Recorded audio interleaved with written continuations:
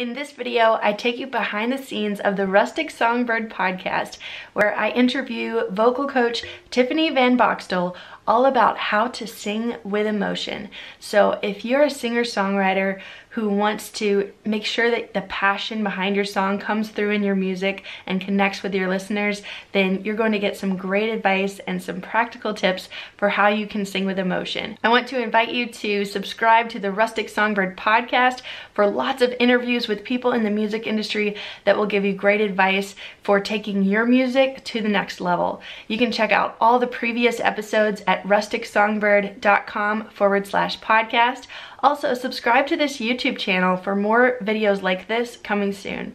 All right, let's get into today's show. My guest on the show today is Tiffany Vanboxtel. She is a vocal coach and the host of the Star Singer Podcast. We're going to be talking all about how to sing your songs with emotion today. She's a vocal coach that helps singer-songwriters give vocal performances that they're proud of without taking overpriced lessons or having hours of practice. And I love that we're going to be talking about this on the show because it's something that's come up in my journey, and I think it's going to be really helpful for our audience. So, Tiffany, welcome to the show. Hi, thanks so much for having me. I'm glad to have you on here to share your story and share some tips from your experience. I know you've worked one-on-one with a lot of people as far as bringing their unique voice and sound and performing their songs as a singer-songwriter and really bringing out that emotion in the heart of the song. So we're going to get into that today. But first, tell me a little bit about how you got started doing all of this. Well, I'm Tiffany. Hi. And I wanted to be a high school choir director. But in college, I had a whole bunch of people asking me if I would teach them voice lessons, if I would teach their kids voice lessons. And as a college student, that's pretty good. I mean, that's a pretty good gig. Yeah. So I started doing that as well on the side. And by the time I graduated, I had like a studio of like 35 people. That's awesome. Thank you. I was already making like more money than a teacher and was in control of my own hours, and I didn't have to deal with any like classroom management. I just got to get to right at the heart of working one-on-one. And so I thought, This is really cool. Let's just keep going with this and see how it goes. And the studio grew and grew and grew. And I was like, I cannot teach 60 voice lessons a week. And I found myself repeating a lot of information, even though it's like very individualized. So I just thought, how can I bring this to more people and like create a method so that more people can access it for a lower price, and especially people who feel like they're more independent. You know, you don't want to go to a weekly voice lesson every week, but you still have some questions and you still need some guidance and some feedback.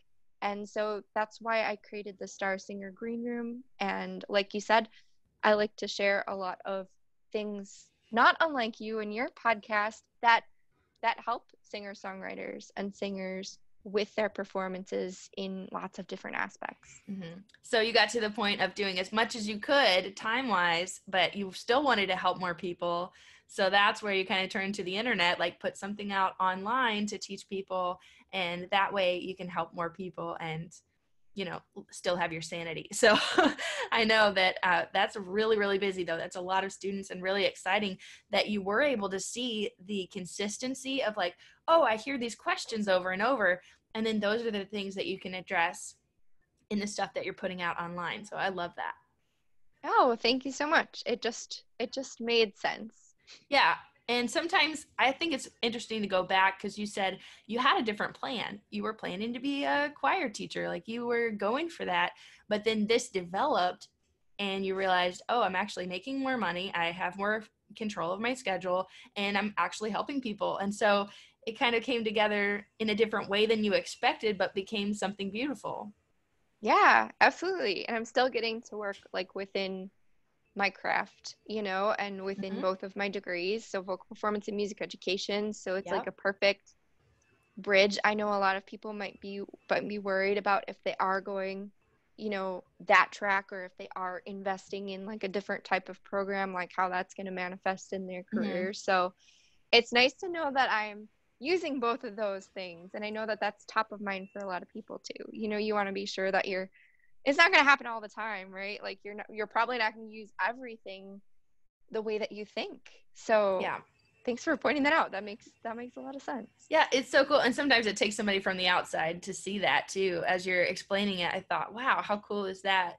That you are being able to use those gifts, but in a different way than you expected. So just being open to that and being flexible. I've seen so many musicians who start off in one genre even, or they start off in one style or one situation. Like they might be singing at coffee shops, and then they realize, oh, this would fit better at festivals, or something like that, or they grow up singing in church and then they end up singing in a band later on. And so there's like little choices that we make and little experiences that build over time that kind of become our sound and our style. And it's not always what we think, but we have some kind of idea, at least to begin with.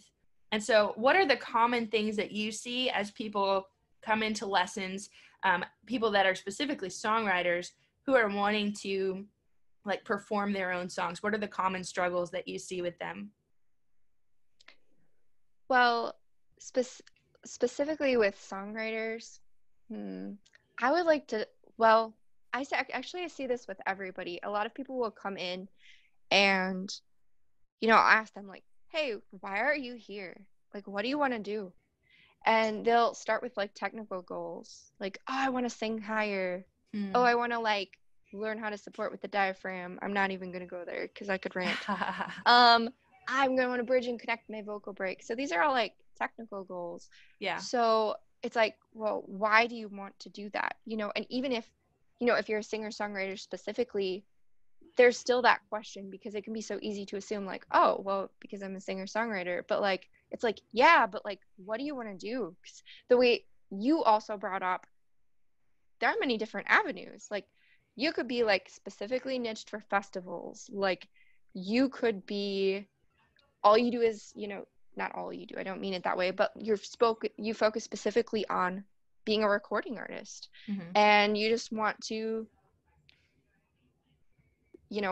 sell some of your music online, share some of your music online with people, but you choose not to perform live. Yeah. I mean, so that's you start your with the choice. goal of asking, why are you doing this? What do you want to get out of this? Yeah, exactly. Because if you don't know that, then like if you're going to go on tour, then obviously vocal health is going to be at the top of mind, because you're going to be singing, night after night, in different spaces with different setups. And so you'll you're need just have to be, stamina. yeah, you're just going to have to like really aware of that. So that's going to be a different approach.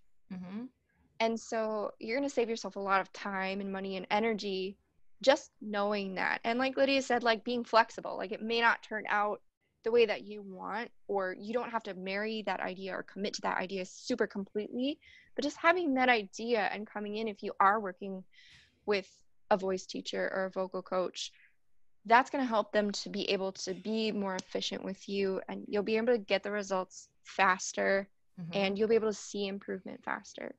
That's so interesting that people come to you with something specific and technical in mind, like, oh, I just want to expand my range and I want to like achieve this thing with my voice. But then you take it even deeper and say, well, that doesn't really matter unless you know why you're doing this. Right. So if you're like, oh, I want to sing higher because I love all these cover songs that just kind of go out of my range. I don't really want to transpose them too much. So I really kind of want to just add these songs to my set list because I love them. I want to share them with other people. Well, okay, then we're working on singing higher for a specific goal. And that's going to like mean more, and it's going to keep us more on track. Yeah, I've noticed that with cover songs too. If you're trying to sing something that's in somebody else's range, or like a key you're not normally comfortable in, like it's really different. And then as a songwriter, you can kind of write it in a key that's comfortable to sing. You can keep it in a range that feels good to you. And so I find myself always changing the key. If I'm doing a cover song, I'll figure out what key is good for my voice, especially if it's a male songwriter. Then I'm usually in a totally different key as an alto singer. And so if it's like in G, I'm probably changing it to the key of C because I know that's comfortable in my range. I know it's easy to sing. And then if I'm singing like at a church and I want people to sing along with me, it needs to be in that comfortable range for them to sing along, especially if they're not singers. And so I think about that in my planning of like, what's going to be comfortable for my voice. But if we try to copy somebody else, we don't have their range. We don't have their set of vocal pipes, right? So we have to work with what we've got. But I love that everyone's unique. Like our voices are like a fingerprint. They're all different. And it's a muscle that can be exercised, and you can use it in different ways to express the meaning of your songs. And I love that. So can we talk a little bit about how to get your own voice like ready to share that emotion in the song? Like, what are some normal things that you would recommend to someone that's just getting started trying to figure this out? So I think that one thing that's really important before you even, I mean, obviously you can have emotion and joy and just sharing the music, but it's really important to develop like a strong foundation first. And it's not like you have to take like years and years and years of voice lessons. It's just something where you want to have a plan, you want to have some expert guidance, you want to be on track, you want to be able to hear yourself and like just be proud enough or be confident enough to then be able to drop the veil and start working a little bit more with that audience connection and with that emotional connection, because it's impossible to do if you don't have confidence when you first just with what you're putting out there originally. Mm-hmm. So having that, just getting on track with that, maybe getting a vocal coach, maybe just popping in for one voice lesson just to just kind of see where you're at, get a game plan, or really, I mean, with bare bones, I would say know what you want to do, know what technically you want to improve, and then if you are doing YouTube, find one voice teacher on YouTube and just focus on that one subject. Because if you're moving from voice teacher to voice teacher on YouTube, they could all be saying amazing, helpful things, but they might be saying it in different ways. And it might seem contradictory, even though it's not. And it might get you off track. We want to keep you on track and focused. So Yes. that's like an easy way to do it if you're like really, really strapped for cash. But it's going to be a little bit more efficient to at least get some guidance so you are feeling comfortable with the track that you're on. I love that, because when you are comfortable and when you're confident, that's going to come across in your music because you've done the work to prepare yourself. And so I love that it's more than just the techniques of, how to sing higher and all of that. Like that comes later. But like you said, building that foundation and knowing why you're doing this is a big part of it, of, putting that out there as you're performing your song. Like people are going to hear from the songwriter, like how they wrote that song and what it means to them, if you're not distracted by what else is going on in the room and like trying to figure out things with your range. Like that stuff needs to happen in practice. That's not stuff that you work on stage. So how important is it to have the right mindset going into this? Well, I think that mindset like comes from that confidence, like if you're worried about, oh my God, am I going to hit this high note? Like you're done. You've lost that connection. Like, cause now it's about you, and it really can't be about you. I mean, it's great that you're enjoying what you're doing, but if you're making it about you by worrying about what you're putting out there, that's going to lose that connection. That makes sense. So like if you're freaking out on the inside, it might show, but if you're confident on the inside, then that will show, and you're singing the same song. And so I think it's interesting from performance to performance how you can be different as well. So are there any kinds of practical like warm-ups that you recommend, or things to do to prepare your voice going into performing your songs? Yeah, totally. Preface this with, you can't do anything the night, like the day of, like nothing's going to make a difference. Like you can't just, this is something that you're going to be developing long term. You should be working on, if you're serious about this has got to come first. This comes right along with, I'm practicing my guitar, I'm practicing my lyric writing. I am crafting my melodies. I'm working on my voice. I'm doing all of these things. So that's like got to come first. And I forgot the original question. Yeah, we were talking about just like having a routine of like every day I like drink this much water, or I hum to warm up, and like every time before I stand on stage, you know, I just take a moment to just take a deep breath, you know, things like that. What are some practical things that you recommend as a routine? So a lot of this is individualized, but I think just thinking about having a routine is really, really good. So you bring up a really good point. As far as warming up, I think you can do twofold. So you can use vocal exercises that are going to improve your voice, but you're also going to be warming up as well. If you have like a gig that night, you probably should sing, you know, sometime during the day. And to be quite honest, it's not very practical to be able to expect like that you're going to be able to warm up right before you go on, because there's really nowhere to do it. And like maybe in the car. So in the car, like you could do some like lip buzzes, you know, and don't hold your face, like, because that's just generating. Some people suggest to do lip buzzes like this, like they'll hold holding your face. Really? And I've never seen that. That just So don't do that. Yeah, don't do that, because you're manipulating the pressure with your hand, and it's not coming from the core when you do that. Gotcha. So that's just a really good way, especially if, you know, you feel silly, or you're like in a hallway, you know, and you don't want to actually like vocalize. You could like hum a little bit, just kind of get it going a little bit in the car too. I've done that, and people have looked at me funny because they're like, what is she doing? So yeah, I would rather do that somewhere else, like at my house or in the car where nobody's looking at me, because once you're like warming up at sound check or something, usually there's a couple random people hanging out and they don't get it. and I mean, it might get to a point where like you're just gonna have to be cool with that. Like, this is my routine, this is what I do, and if you think I'm weird, like that's your deal, because this is what I have to do to just get ready. But another like really good tip is to make sure that you've done something physical that day. Like, you know, if you're worried about it, like maybe go for a run or go for a walk, or just getting the blood flowing, because the body is your instrument. So if that blood is flowing, I mean, it's good for the mind too, to get that out of there. And then it's also good for the body.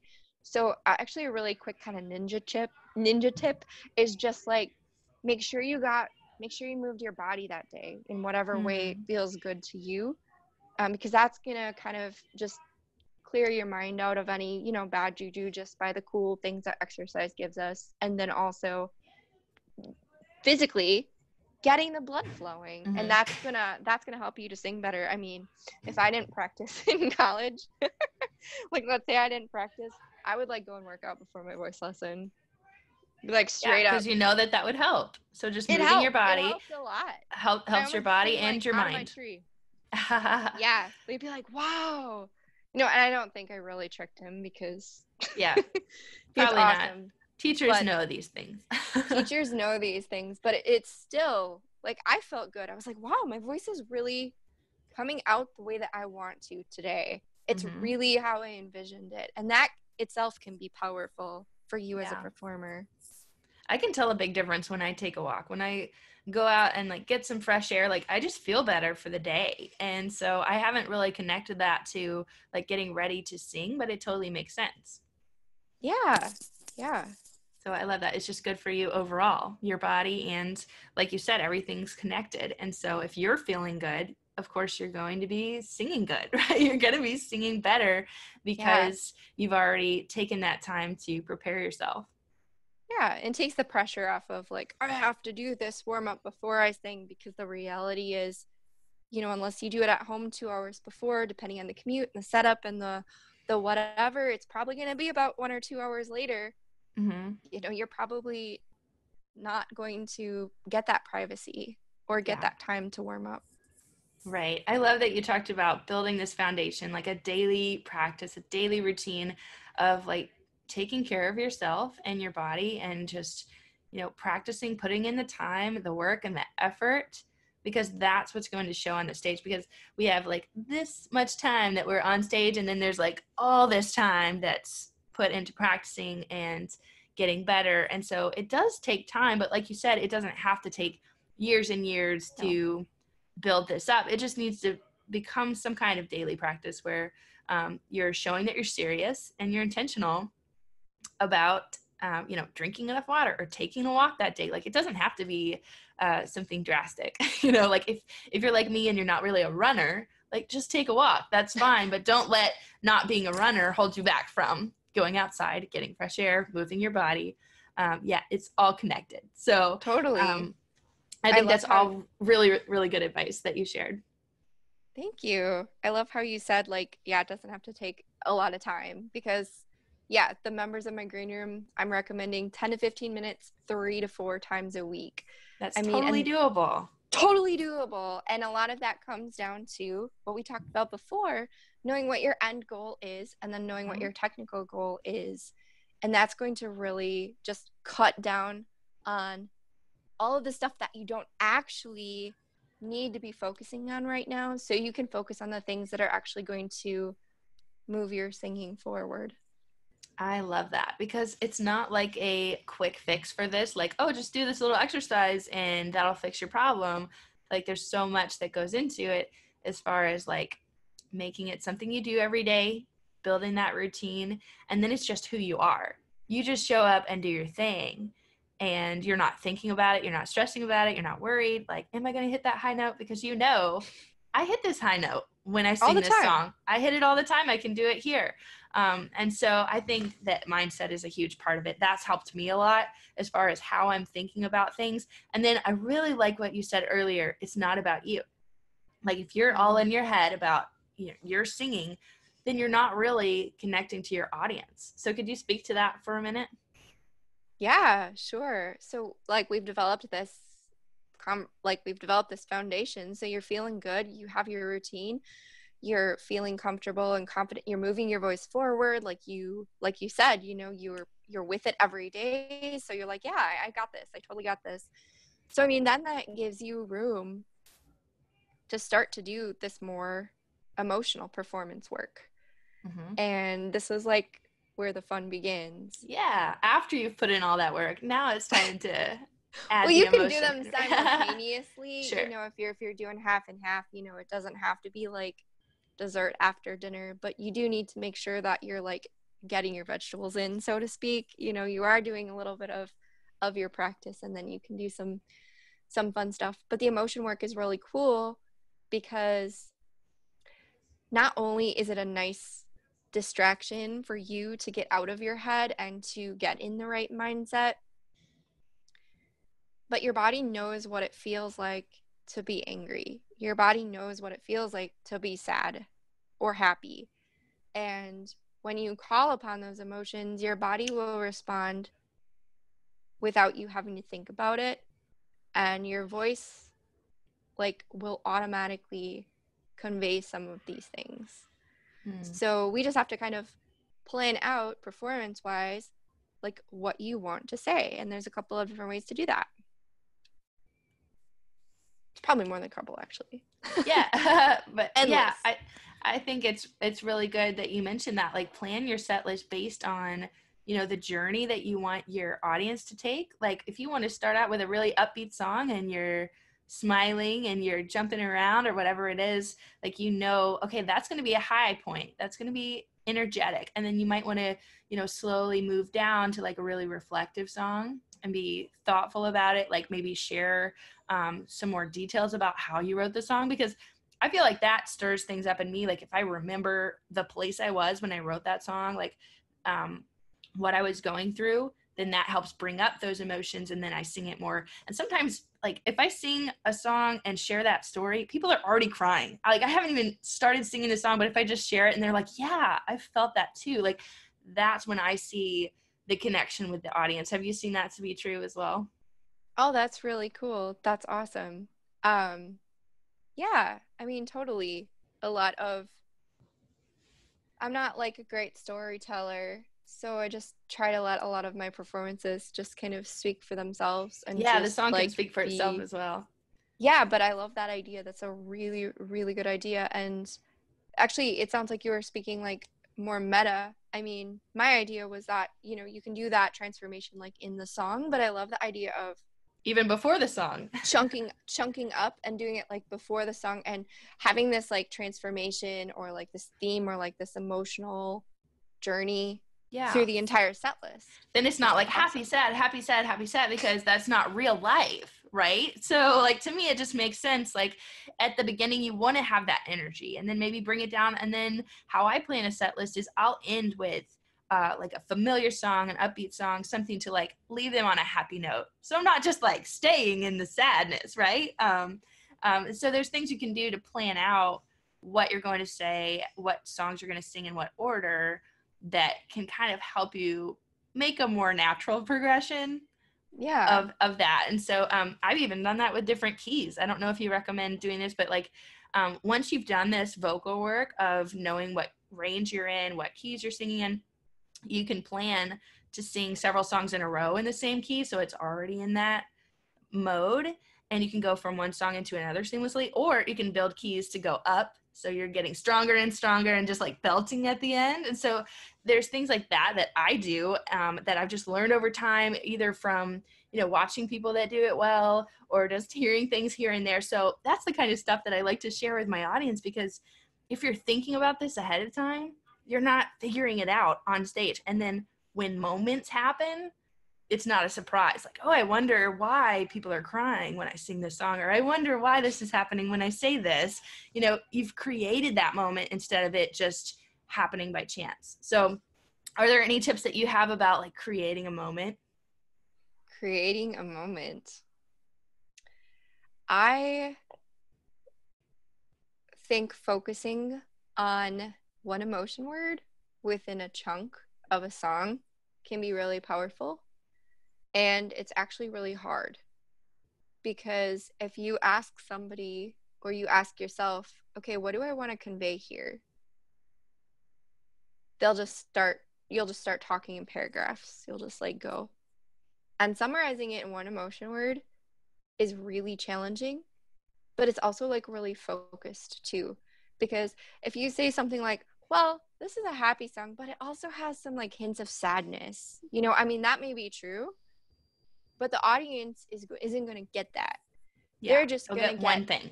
Yeah, they're just going to get, oh, Tiffany's confused, like, or she's nervous, or she's thinking about something else, where if you're very clear and intentional with what you're putting forward and you choose one thing, it's much easier for the audience to follow or to pick up on what you're doing. Mm-hmm. But that is so good, because like you said, it can get easy to distract and like think about lots of different things. And I think as creative people, we do that a lot. Like we have so many ideas that we're like, oh, this, then this, then this. And instead of going on rabbit trails of like, making it complicated, just focus on one thing. Like, this is a generally happy song, or this is going to have a sad moment, so I'm going to focus on that sadness. Or even that, like, how can we get more specific in that? Like, happy, like, gosh, how many versions of happy are there? Like, let's get out a thesaurus and let's figure out exactly what connotation we want and how that affects the voice. Mm-hmm. So it's just like, let's pinpoint one word and let's think about that word for like this entire verse.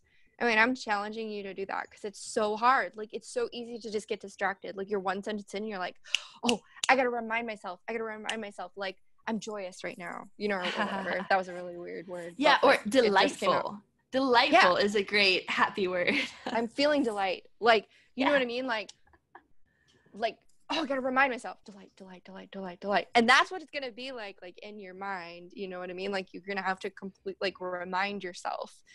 But wouldn't it get easier over time, though, if like, when I sing this song, I'm thinking it's going to be delightful. Like, that's the emotion I want. Then you're not thinking it over and over, but you do have to have that repetition to train your brain initially.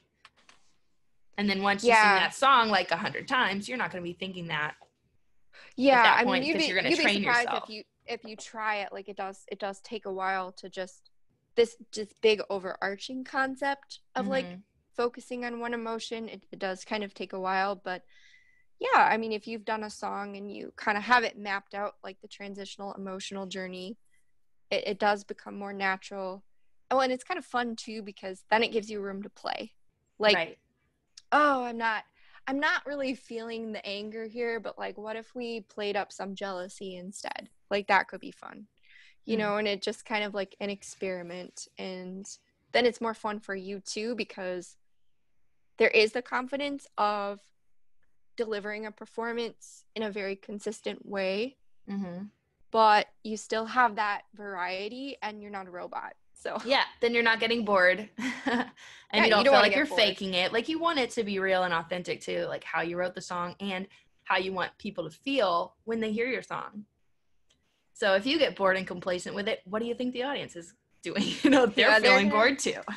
They're going to be able to see that. Yeah. They'll see right through it. Yeah, I totally agree.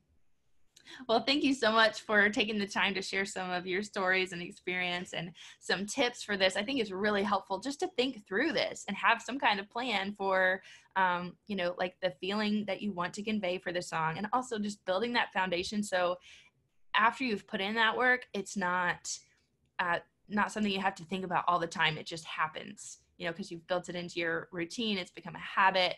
And so doing this work on the front end will pay off in the end. I really believe that. So I appreciate you spending some time just talking about that topic today. I think it's really helpful. And I'd love to tell people how they can get connected with you, listen to your podcast, and kind of see what you're doing. Oh, thanks so much. Well, thank you for having me. As Lydia mentioned, I host the Star Singer podcast. So if you're liking this podcast, Lydia was telling me a little bit more about it, and, you know, I checked it out, and it sounds like very, very, very aligned with what you guys are doing over here, except strictly from like a more singing perspective. Yeah, so I love that. That's really cool. And then if you do want to dive a little bit deeper into, you know, having an amazing performance, I do want to show you the dream performance process for free. So I have a masterclass. We're going to go through the dream performance process. The masterclass is how to give amazing singing performances that book more gigs, make more connections, and make more money. And it's really awesome. about using your performance. So you can check that out at starsinger.co/masterclass. Awesome. And it's the Star Singer Podcast. So if you're already listening to this podcast, go subscribe to the Star Singer Podcast to listen to more great episodes with Tiffany. And you've interviewed a lot of people on your show as well. So lots of information, some knowledge, some great advice for anyone who's writing their songs and wanting to improve their singing, or just, you know, have that top of mind as you're writing too is great. Like how to sing this better. In the writing process, you can make those decisions. So I really appreciate your time being here on the show today and all that you're doing to help other musicians and songwriters. It's really needed, and I love all that you're doing. So thank you for being a part of this. Oh, thanks so much for having me. Thanks so much for watching this video. I hope you enjoyed it, and I want to invite you to subscribe to this channel if you haven't already for even more great videos like this coming soon. Also, you can check out the whole archive of interviews on the Rustic Songbird Podcast by going to rusticsongbird.com/podcast. Thanks so much for watching. Have a great day, and I'll see you in the next video.